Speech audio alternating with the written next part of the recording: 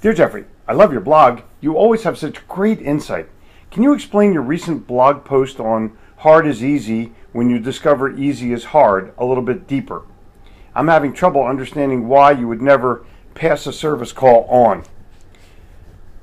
I don't want you to get a call from a customer and give it to somebody else in your company and have them either on their phone or away from their desk.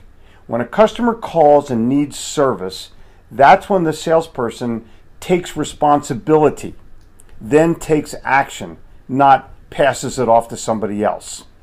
The challenge for you and for all salespeople is they tend to think, that ain't my job, I'll give it to somebody else.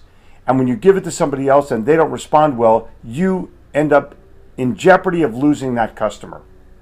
You pick your own butt up when the customer calls. You go to the service department and say, one of my best customers needs this, this, and this. Please call them now. Or please take this phone call. Do it personally, not impersonally. Your mother would be proud of you.